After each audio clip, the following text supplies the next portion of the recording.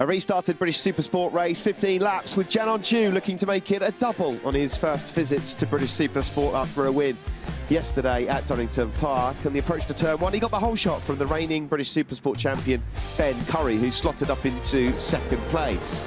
A few bits of drama further back. That was Morgan McLaren Woods avoiding action through the gravel track. One or two other riders fell during the race as well. That was Asher Durham, unfortunately, going out of the race. Harvey Claridge likewise suffered the same fate, turn one.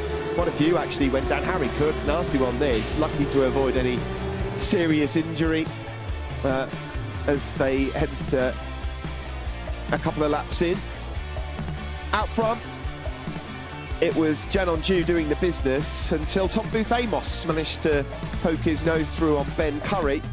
Initially, Ben Curry not really willing to let it happen, but he wasn't able to get the hooks in. And gradually, number 96, Tom Booth-Amos, started to reel in the Turkish rider out front. Luke Stapleford was reeling in Ben Curry for third, but this was the move that got Tom Booth-Amos out in front. And Janon Ju just could not stay with the PTR Triumph rider. The two World Supersport riders then, who came for a play, ended up 1 and 2. Booth-Amos the winner from Janon Ju, and Luke Stapleford got Curry to the line for third.